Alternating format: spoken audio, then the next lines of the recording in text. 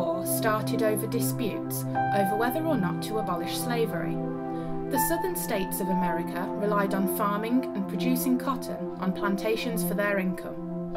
The northern states were already more commercialised than the south and owned a lot less farmland. As farming on plantation relied heavily on slave labour, the South opposed the abolition of slavery, despite the bill being supported the new President Abraham Lincoln. In 1860, the southern states formed the Confederate States of America.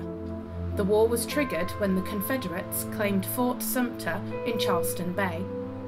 They opened fire on the Federal garrison and forced it lower the American flag in surrender.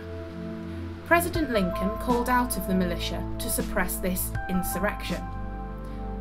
By the end of 1861, 1 million armed men had fought each other along a line stretching from Virginia to Missouri. The fighting intensified in 1862 as huge battles took place, like the Battle of Shiloh in Tennessee, which produced more than 23,000 casualties, and the Battle of Gaines' Mill, which had an estimated 15,500 casualties, and the Battle of Fredericksburg, with an estimated 17,929 casualties in Virginia. By the end of the war, the North's original goal of a limited war had given way to a new strategy of total war to destroy the Old South and its institutions of slavery. From 1862 to 1865, intense battles raged across the divide. General William Sherman led his army deep into the Confederate heartland of Georgia and South Carolina, destroying their economic infrastructure. General George Thomas virtually destroyed the Confederate army at the Battle of Nashville in Tennessee. In the spring of 1865, all the principal Confederate armies surrendered when the Union captured the Confederate President Jefferson Davis in Georgia on May 10, 1865. Mathew Brady, born 1822 and died in 1896. His parents were Irish immigrants, born in New York. He met William Page at age 15. When he was 16, Page took him to New York, where he went to Yale University. In 1844, he opened his first gallery. In 1851, Brady was selected to exhibit for the American Union of Daguerreotypists of America at the Great London World Fair. Brady met Alexander Gardner and was convinced by him to switch to the wet plate method, as daguerreotypes would soon become redundant.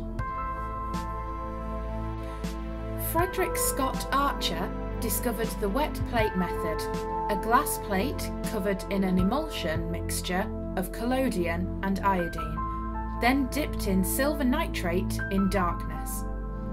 Once exposed to light, while still wet, creating a negative which could be endlessly reproduced. Brady opened the National Portrait Gallery in 1860 on the west corner of Broadway. On February the 27th, 1860, Abraham Lincoln visited the gallery, and Brady took a portrait of him using the wet plate method. This photo showed Lincoln looking trustworthy and presidential. Once the photo was seen by the general public, it was a major factor that led to Lincoln getting elected. At the start of the war, Brady produced a lot of negatives and photos for soldiers heading off to war. Brady rarely visited the battlefield himself, but directed all his paid employees from New York, which was probably due to the fact that his eyesight began to deteriorate in the 1850s. He had the idea of using a travelling dark room on the back of a wagon, which was used by all of his employees who photographed the battlefields, including Alexander Gardner, William Pywell, George N. Barrand and Thomas Croce. Most of the work in the Brady collection is thought to be the work of his assistants, but as there is so much missing data, it's hard to know who took what photo. During the war, Brady spent $100,000 to create over 10,000 negatives.